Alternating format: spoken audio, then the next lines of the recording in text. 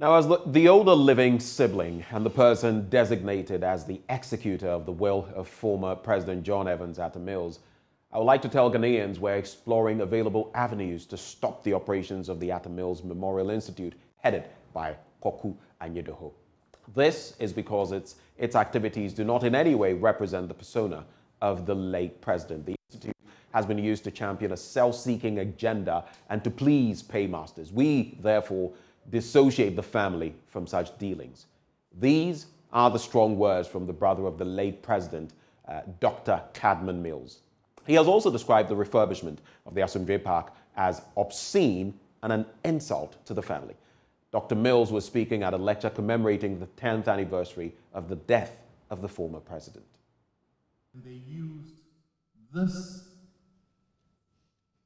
so-called refurbishing to promote themselves, to promote their institute, and to promote their paymasters. That's not what FIFI stood for. In view of the fact that Atta Mills Institute is being used as an instrument to sow division, to sow controversy, for self-promotion, as an instrument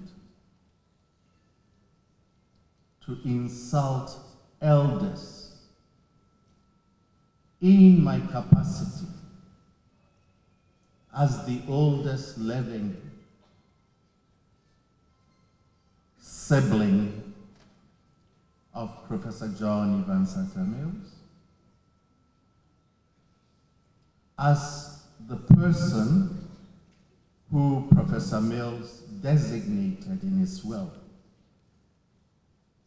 to be the executor of his will and also the custodian of his legacy. And now in my capacity as the Ebusia Penyin of the Nkrumah Chirba Shidane Ebusia, the family has decided that we will contact our solicitors to make sure that they explore all avenues